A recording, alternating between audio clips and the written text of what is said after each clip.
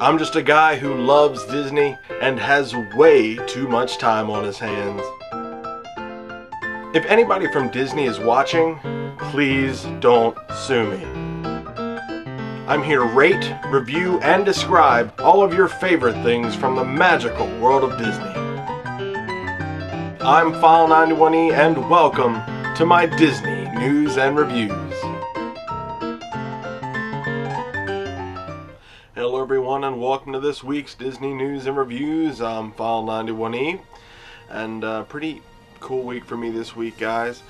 We survived the snowmageddon, so we didn't really get any snow here in Baltimore. It all went up north, and hopefully everybody up in Boston and New York, and all in that region are doing pretty good. I'm kind of upgrading my video stuff, not my camera here, but I'm working on some new light things, and I have a dimmer switch now for my lights. Ooh, that sort of thing. So I'm just kind of doing that. I also just got this thing called the AverMedia portable thing, which allows me to record gameplay and stuff like that, but that hopefully will allow me to record off of my camera into, using basically my big camera as a webcam. That's kind of what I'm hoping for. We'll see if that works or not. But at least I'll be able to, get back to doing, gameplays and stuff like that, with Disney Infinity and whatnot. So, anyway, I just figured I'd tell you that.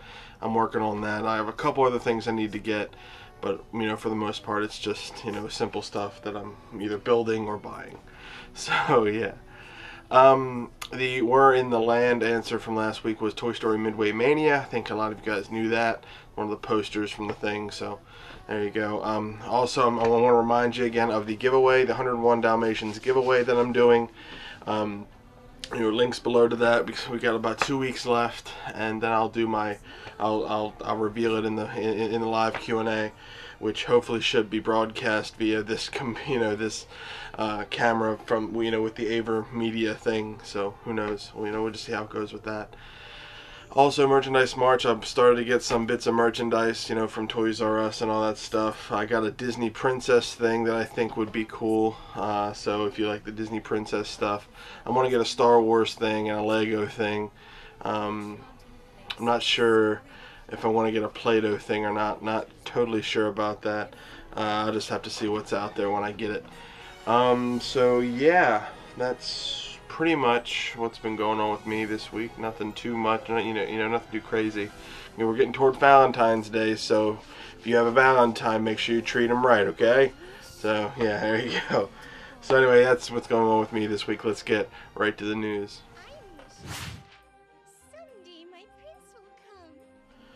So the first wave of Disney Springs is almost officially opened. The first few stores and restaurants have begun opening their doors. Apex by Sunglass Hut and Chapel Hats are now open with all of their signs up. It looks pretty cool. I love the brickwork there. Also, the new Starbucks Trolley Car Cafe had a soft opening for a few invited guests, and that looks pretty cool. So when that finally opens up, that'll look great.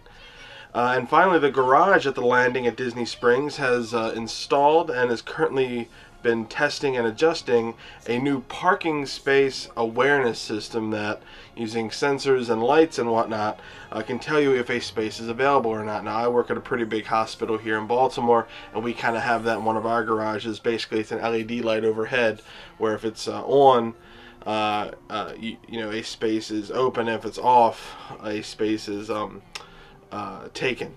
So with Disney, if it's red, it's taken. If it's green, you're good to go. Now, what's cool is they even have a space counter as you enter the garage to let you know which level has more spaces and which level, it's like 100 spaces on level 4 or 200 on level 5, that sort of thing. Now, as we get closer to spring, expect a lot more shops in the landing section of Disney Springs to open up. So that's pretty cool. Really awesome stuff. Peter Pan's flight at the Magic Kingdom has now been upgraded with an interactive queue. The new queue effectively takes you through the Darling House to the kids' bedroom, where you depart to Neverland. On the walls there are pictures and windows and such, just kind of like normal house stuff. There's also silhouettes of the parents there. That's really neat. Now, when you finally get to the kids' room area, there are actually projection effects that show Tinkerbell flying around and doing stuff, and there's a silhouette. You actually get your silhouette on the wall, and you can interact with Peter Pan's shadow, and that's actually really neat. It's really cool, and it should provide some reprieve for the long wait, because Peter Pan's flight does take the wait for that is always insane. It's one of the more popular attractions in the Magic Kingdom, so they made the wait a little bit easier. So awesome stuff there, Peter Pan's flight. Disney has announced the performer lineup for the 2015 Night of Joy concerts, taking place this year on September 11th and September 12th. Tickets for the Magic Kingdom event will be available later in the spring. Some of the performers that will be there include Toby Mac, Skillet, Seventh Time Down, and as usual, I'm only mentioning the Night of Joy because I work with the sister of the guitarist for Mercy Me, and just because she's one of my good friends, I have to mention it. So her brother Barry and his bandmates will get a little plug from File91e's. So cool stuff there. Go check out Mercy Me and the Night of Joy if you're into Christian rock and Christian music. It is a very cool event and very well attended. So awesome stuff there. And finally, breakfast at the Whispering Canyon Cafe will be relocated to the Artist Point next week as work takes place on the Wilderness Lodge lobby. The move will affect breakfast only on February 5th and February 12th. Lunch and dinner will continue to be served in the Whispering Canyon as normal. The usual server-provided fun and games will be on hand, and the full menu will be available in Artist Point with the exception of pancakes, which apparently need special kitchen equipment not available at the Artist Point. A skillet isn't available there? Pancakes. Get a hot plate. You can get them done. I'm making pancakes right now. No, I'm not. I'm not, actually.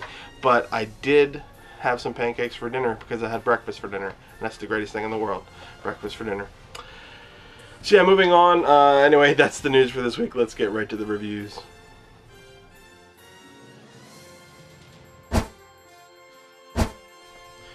Alright guys, in order to break the monotony of doing reviews every week, I think, I know you guys like them.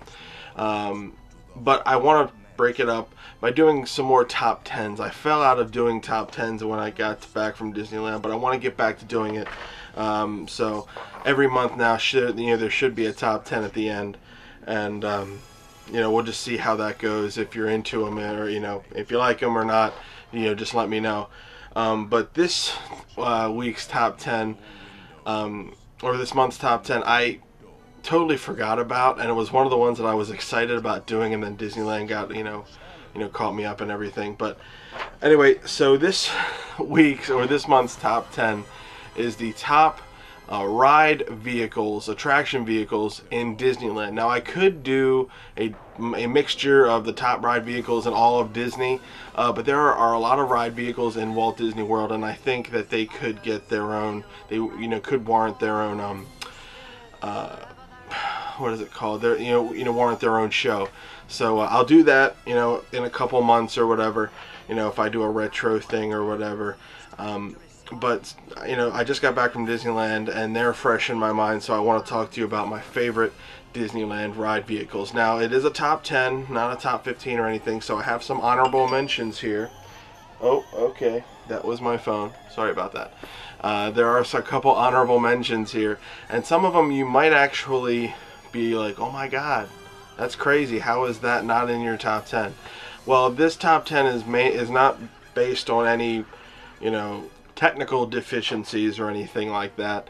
It's based on my personal opinion and which ones just struck me as an awesome vehicle. Like, some of them are more technically advanced than any of the other ones on my top 10, but I just had to mention them because they were honorable to mention. But my top 10 are just personal ones that I loved, and I'd love to hear yours. So post them. Post your favorite Disneyland ride vehicles in the comment section below, or even your Walt Disney World ones too. I would like to hear those too. So here's some honorable mentions. First one is the Twilight Zone. Now, the Walt Disney World Twilight Zone elevator is more of a ride vehicle than the one in Disneyland, because the one in Disneyland only goes up and down. In Walt Disney World, it actually goes forward, so that's pretty cool, but I figured I'd mention that. Star Tours, it's a really good vehicle, but you don't actually see the whole vehicle itself, and it's you're not really moving anywhere. It's cool, but it just kind of really didn't do it for me.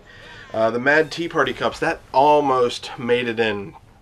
I think it's very iconic. It's a very iconic thing, but a lot of parks have the teacups, so nothing too crazy there. Toy Story Midway Mania, they are, I like the things. I think it's cool, but to me it's just a place to sit with a gun. There's the vehicles themselves aren't really that special. They're not crazy. I don't know. It just didn't stick with me. Soarin' is another one, even though it's not really a vehicle. You're not really doing anything, you're just hanging, but I think it's really cool. The technology behind it's worth mentioning. And the one that a lot of people are going to be shocked by, the Indiana Jones Adventure. It's the same pretty much as the one as the car in Dinosaur. Technologically, this is an amazing vehicle. You're going around. It's simulating bumps and everything. It's cool, but it seemed really plain to me. It just seemed like a rehash of Dinosaur, and I loved the ride. The ride vehicles just didn't stick with me at all. I don't remember the ride vehicle. It didn't leave a taste in my mouth or anything like that. However, the 10 that I listed here were the ones that really made an impact on me for whatever reason. They're just, it's the thing that I look forward to when I go on the ride, or one of the things that I look forward to when I go on the ride itself. So, number 10 is the Disneyland Railroad. The Disneyland Railroad itself, whether it be the E.P. Ripley or the Walt Disney or the Lily Bell or whatever it is, whichever railroad you're on, it's really, really cool, because there's a history behind it, because Walt loved railroads and whatnot, and some of them he actually worked on. So it's just really neat to to take a ride around the Walt Disney World Railroad all the way around, a round trip. Just I would recommend you do that. Hop on, take an entire spin all the way around, and I think you'll actually enjoy it. There's a lot to see, and I just love to hear the railroad chugging down the line.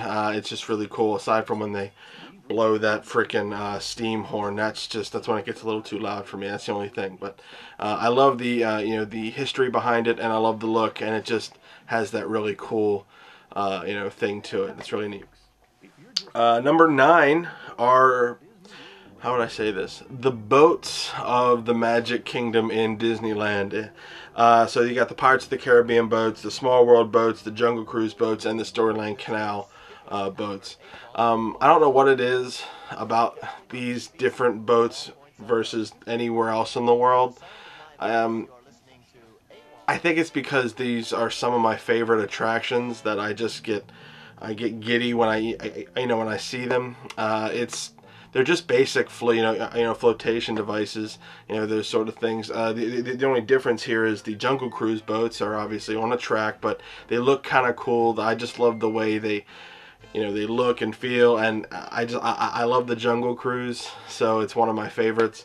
And even the Storybook Land Canal boats, they were kind of one of my favorites, because it was always something that I wanted to get on when I saw the promos for Disneyland, and it always seemed like something that I, going into Monstro's mouth and all that stuff, that was really neat. And the fact that the boats were actually driven by the people, obviously they're on a track, but the fact that they're driven by the people, the motors and whatnot as they narrate it, it's pretty cool. So I love the boats in Walt Disney World. I think those types of attractions are really cool. That and the Omnimover attractions. Number 8. The cars from Mr. Toad's Wild Ride. Those are really cool. I love the way they're built, and the fact that they look like cars, and what the lucky guy always got the the steering wheel side. Otherwise, you had to just deal with being the passenger, you know, that sort of thing. When I got on them again, because I had gotten on a Mr. Toad's once before when I was a young person, younger, in Walt Disney World, and getting on it now back in Disneyland, you know, it brought back all these memories, and it was just cool. It was neat. So yeah, Mr. Toad's Wild Ride. Those cars are really cool. Number 7. This is you know, pretty technological thing. God, couldn't say that for whatever reason. The Finding Nemo submarine ride, Submarines. I think that's cool. I really don't remember the 20,000 Leagues Under the Sea ride, so I don't really remember getting on the submarine. I don't think I did. I think I was too young to really appreciate it. So I either forgot it or I didn't get on it when it was in its heyday. So getting on this submarine ride, I was kind of skeptical. I was like, do you really go underwater at all? And you do. It's amazing that it is a submarine. You go under the water, and it's, you know, you're crammed in there like sardines, which is I could do without, but you know, either way, you know they cram you in there and they take you underwater, and that is pretty cool to me. It was something new, or that I hadn't really experienced, or I forgot about and re-experienced, so that was neat. And just overall, it was just something different. I mean, you're not, you know, riding around, and it's not a car, and it's not a, you know, a boat floating on a track. It's you're actually going under the water, and yeah, it's on a little track, but you know, you're going under the water. I mean, how many rides actually take you completely, you know, under the water? How many ride vehicles can do that? So I just thought that was really neat. So yeah, the Finding Nemo submarines are pretty cool. Number 6 is Dumbo, obviously. It didn't crack my top 5 because I don't really get on it that much, but it is iconic. I always have to stare at it for a little bit because those Dumbo you know, flying elephants are just, it's just almost more iconic than the castle is almost. You know, everybody knows the Dumbo ride, and when you hop on Dumbo and you go up and down and up and down, and you can give your child control of the up and down thing, and you're just an adult going up and down. They even have it in the Smithsonian, or a replica in the Smithsonian. So, you know, it has to be pretty iconic if the Smithsonian's holding on to it. But yeah, it just represents everything that is Disney, and a lot of first-timers always wait, will persevere and actually get on the Dumbo attraction, just because it's one of those things that everybody knows is Disney and Disney World. So that's really cool. So Dumbo, number 6. Okay, so we're cracking into the top 5 here. These are my top, ride attractions that I remember from Disneyland and I really enjoyed.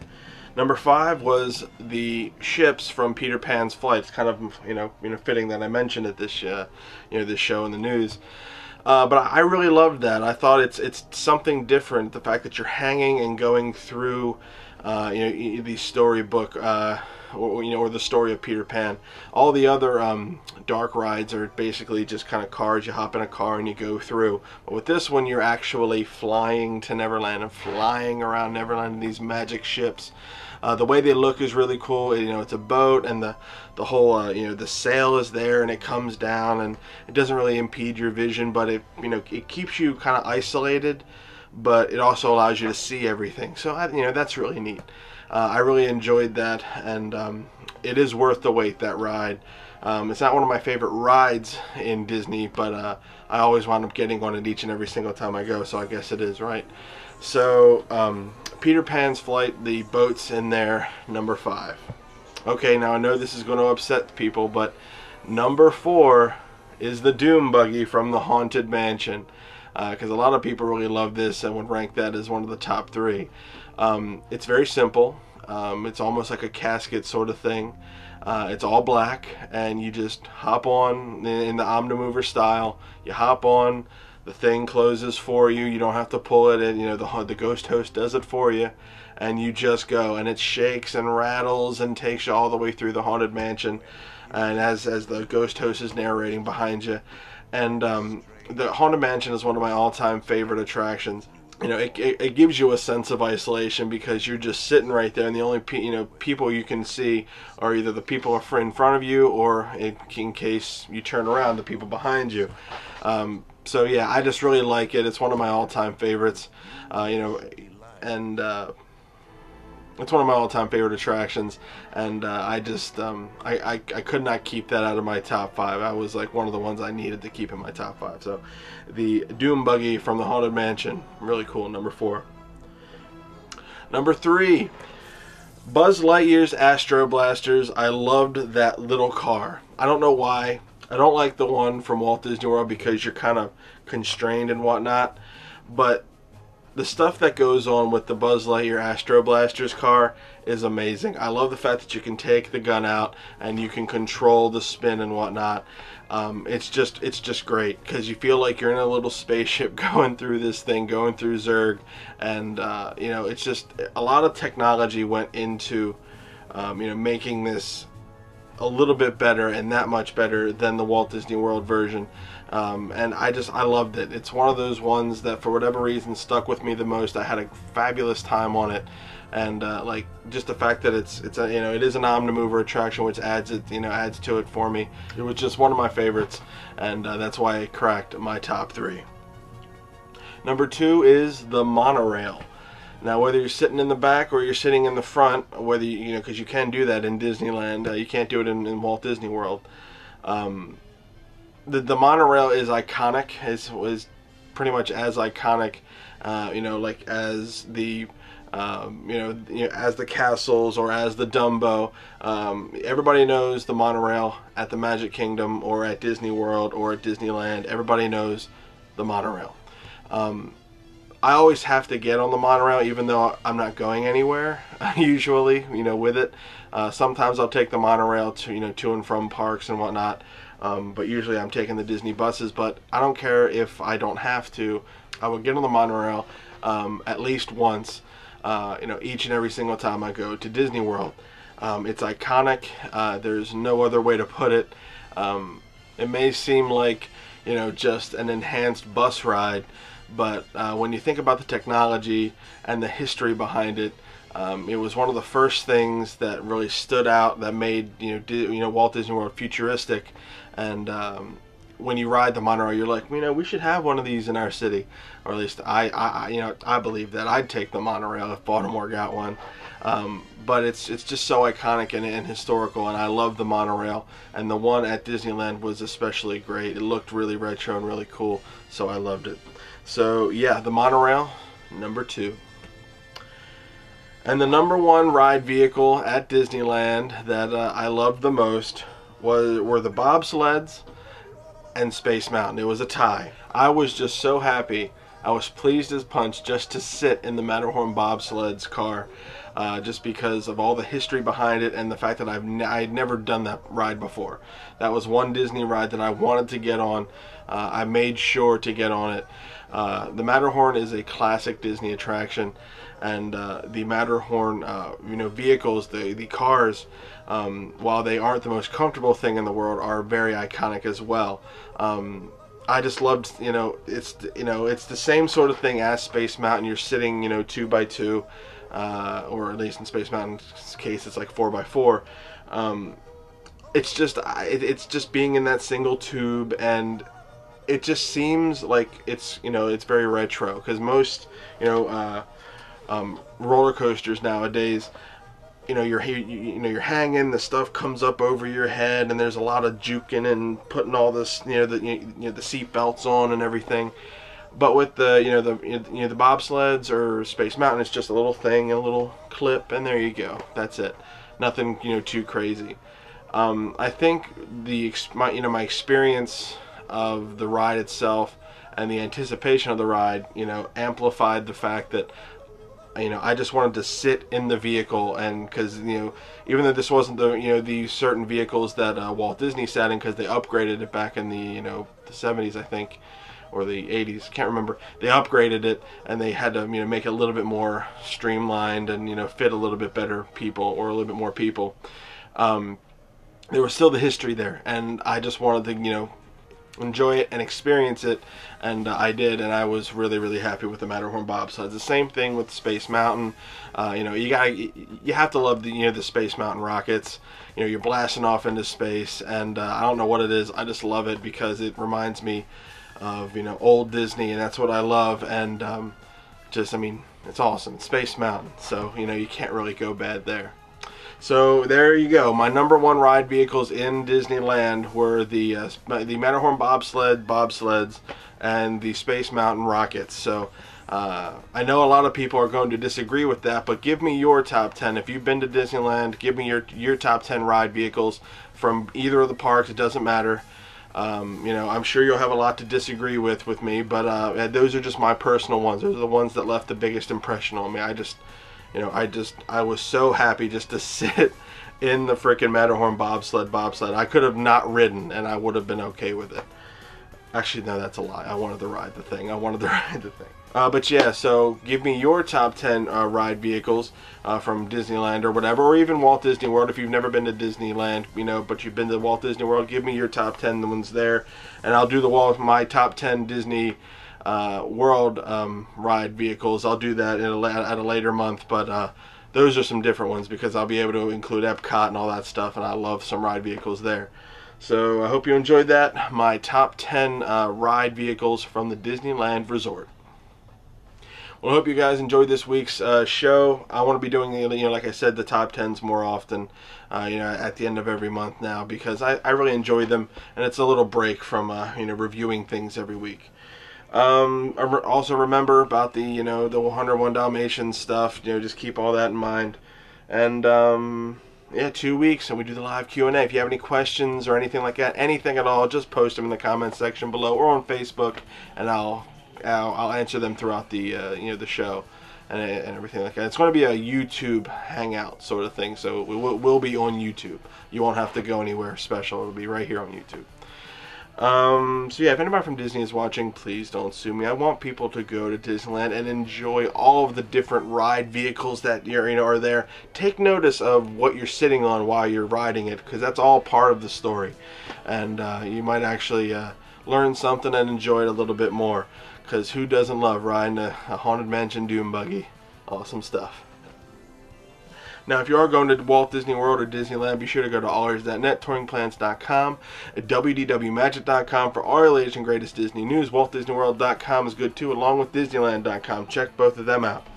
And yeah, I'll try to keep this going, and we're going to be in February already next week. Wow, that's crazy. So, the month of love and Black History Month. Cool. Awesome stuff. Yeah. I think that's going to do it this week. So yeah, last week's We're in the Land, I think you guys got pretty easily. So I'll try to stump you this week, but as always, you will probably figure it out. So I'll see you guys next time for another Disney news and reviews. And guys, where in the land am I this week? Bye guys.